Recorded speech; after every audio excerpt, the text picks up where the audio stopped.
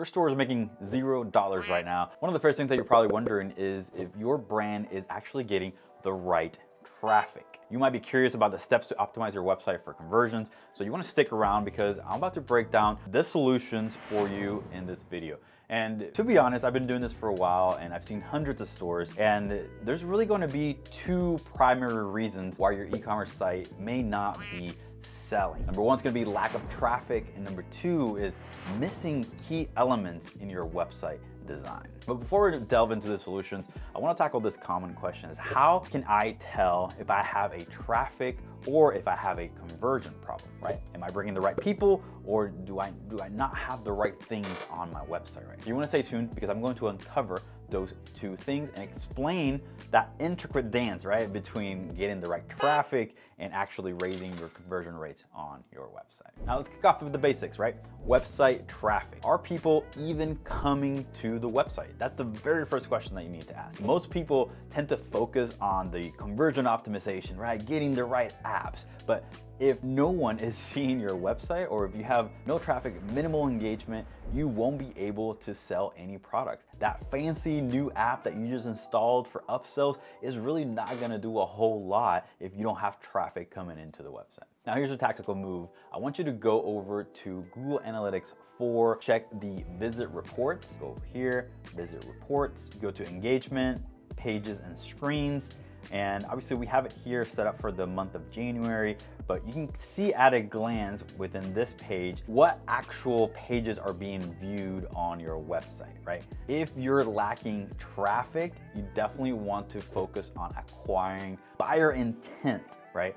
Through things like SEO, pay-per-click, influencer marketing, affiliate programs, email marketing, and obviously social media advertising. Now, this right here, this small little report, right, that tells you what pages your customers are actually coming to, will kind of give you the beginning, right, of the story. Right now, we have about 15,000 views within the top 10 pages on this particular store for a month. So that is really good traffic coming in. I would say if you're under even 1,000 people coming into your website overall, then you got a sort of a traffic problem where you need to actually up the amount of people who are coming in to your store by some of those methods that I mentioned just a second ago. Now I mentioned that you want to bring people to your site who already know they want what you're selling. So now that's what we mean about buyer intent customers, right? These are customers who already may know about your brand. This is sort of like the lowest hanging fruit, right? These are not sort of cold, this is not the cold traffic that they know nothing about your brand, they know nothing about your business, right? These are people who are coming to your store and they have the intent, right, of buying. And that's the really hard part about traffic, is that traffic comes from a lot of different areas, a lot of different places, and they could be at different stages, right, of the purchase cycle. So what you want to really focus on when it comes to traffic is those people who are ready to buy right away. Another tool that I would recommend installing if you don't have Google Analytics 4 is having something like Microsoft Clarity, which will give you heat maps and session recordings of how your customers are actually navigating through your website, how far are they scrolling, what buttons are they actually clicking on, where are they hanging up, or where are they getting hung up on the website, where they're doing the quick backs, right? Quick backs are whenever they go to a page and they go back directly to the page that they were at previously in a split second. And that's because they're not liking what they're seeing on that particular page. The great thing about this is that this pairs up well with Google Analytics, and this gives you a fuller picture into your traffic and also more so the conversion side of things. I want to mention, if you're enjoying this video so far, make sure that you hit that like button and subscribe to see more. Now let's dive a little bit into the conversion side of things, right? If people are viewing your products on your store, let's say you do have those 15,000 people going to your website a month, but you're not making any purchases, then you may have a design problem along with a little bit of a traffic issue. So let's take a look at traffic first. One thing that I recommend everyone having is the Google Search Console set up for your website. The Google Search Console, at a glance, is going to give you and identify keywords that are actually bringing in traffic to your product pages. And really what you want to do is optimize for, again, buyer intent keywords to ensure that your products are actually aligning with what the customer actually needs. So if we go to our Google Search Console here and we go to our store, we can go under performance and see search results. And then right within here, we can actually go to pages. And for you, this is like our personal website. So we don't have necessarily a product page, but maybe we can see like a blog page. For example, this one, you can click on that blog page, or for you, it's going to be that product page. And then you can click on the page and then go back to query. And then queries is actually going to show you the exact keywords that your customers are using, right, to land on that particular product page, or maybe land on that particular collection page, right? This is actually going to give you a lot of insight into the customer's mind on what they're searching for to arrive, right, to that particular collection page or product page. And this will also give you an idea of the things that you're actually ranking for, right, in terms of that particular set of keywords. So for example, this top one right here, which has had 2 clicks, is Instagram ads for clothing brands. So that right there gives us a good idea of what the customers are searching for in order to land on that particular blog post page.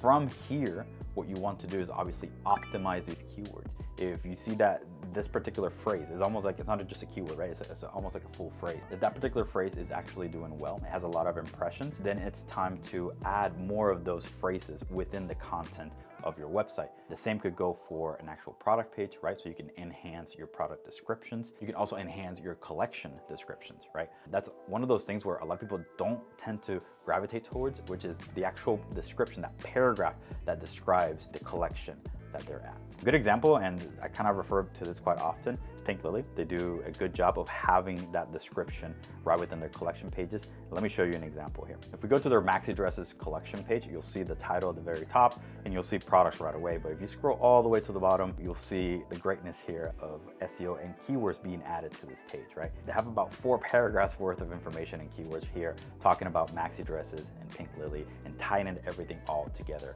right within here.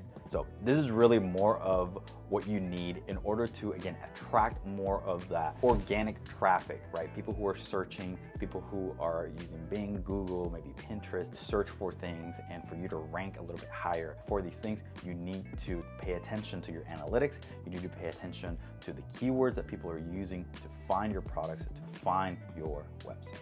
Again, that's just half the battle, right? Going down the path of organic, it's going to help you bring in the right traffic, is going to help you actually make that sale, right, by making some of these changes. But I also want to mention that the next best thing is going to be the design elements on your e-commerce website. Some of these things need to be addressed and they need to guide customers, right, seamlessly through the whole purchase journey. And that's why design matters, right? When a customer lands on your clothing website, they need to know 2 things really. Is this the right product for me? And is this the right place to buy the product? So if your website isn't answering these questions, then you're actually losing sales, right?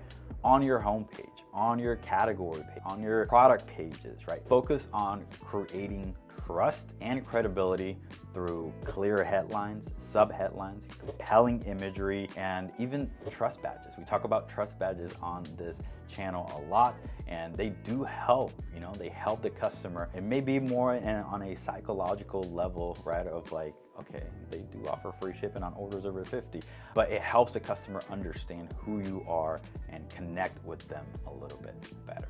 Hey, if you are interested in us building your website one day, then that's the website VIP Day process where we design your Shopify store in one day. More information in the link below. Now, I will say product pages by far don't get a whole lot of love, and that's where the actual magic happens, right? That's where the customer is actually going to make that decision of whether add to cart and go to that next step or not. So optimizing product pages is absolutely crucial. And that's where you actually reinforce, right, why customers should buy from you and address their concerns right there from that page, right? So absolutely crucial to have things like reviews, just showcasing just a product page right here for you, answering the questions about sizing. That's something absolutely huge that a lot of people tend to forget about. Sizing, dimensions, how long the sleeves are, right? How does it actually fit? What is the model wearing and how does it compare to my body type? All those things you need to be able to answer within a size chart. Ideally, having it as a pop-up really close to the size selector. Again, next level, right? Something that a lot of people don't tend to talk talk about is add to cart button being your only button here on this page, the most prominent button on this page. And again, you want to make it clear to the customer that this page right here is where they add to cart and go to the next step, right? Having other buttons right here or having the expedited checkout, like it could be very confusing for the customer. You want to make it a seamless process to add to cart and go to the next step. Within here, you can actually, express or have icons, right, that tell the customer or indicate to the customer that you do accept these other payment options, but don't have it just right here, right? You want the customer to come here to your product page and go through the process of shopping with you, right? It's not just about getting that sale right away. You may be sending mixed signals, right? If you are initiating checkout right within the product page, right? If you had, I think, a bigger type product, let's say, this whatever, it's $10,000 computer, like it may make sense, right? I don't want to necessarily lose them. I want them to go straight to checkout. But when it's clothing like this, you want to pair up the top with the bottoms, maybe get the shoes, maybe get the glasses, right? And encourage them to actually shop throughout the store. These are all design elements that need to be in place. And I'm honing in on the product page here because I do believe that the product page is probably the most important pages on the store. Now, when it comes to questions about conversion, another big thing that customers are probably going to ask is how does returns actually work? And that's why this is not necessarily a clothing store, but I think they do a really good job of addressing those things right here within their product page. As you can see, they have the free shipping free shipping every Monday. They have a new perk program, and then free 30-day returns right within here. It's very close to the add to cart button. When you click on it, you get the information that you need, right? And that's the best thing. That's the best thing that you can do for your product page, is you need to be able to answer the questions that your customer is going to have right within this page and not take them anywhere else, right? After the product page, right, you got the cart page, you got a smooth checkout process. You also definitely want to include trust building elements throughout that. And really the biggest trust building element that you can do within the cart and the checkout is having delivery dates that are accurate and actually delivering right on time for those delivery options. Now, something that I haven't touched on too much on this video is going to be that social media marketing, right?